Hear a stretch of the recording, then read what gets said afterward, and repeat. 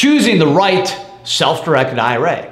If you want to set up a self-directed IRA because you want to do alternative asset investments with your IRA or 401k, these are the two types of self-directed IRAs you can set up. One is the full service self-directed IRA, most common, most popular.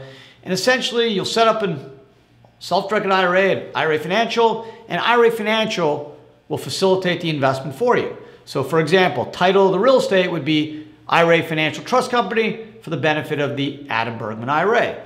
We are the facilitator at your discretion. It's still self-directed, but title is in the name of the IRA custodian. Or you can do the Checkbook Control Self-Directed IRA LLC, where you serve as the manager, you have control through a local bank, title to the real estate or the assets in the name of the LLC, not the custodian, gain limited liability protection, which is super popular if you're doing real estate or just have a lot of activity in your IRA, i.e. hard money loans, or just want more privacy. Don't want people knowing that you're using an IRA to invest. Either way, they're both amazing vehicles and the only way you can use your IRA to invest in alternative asset investments.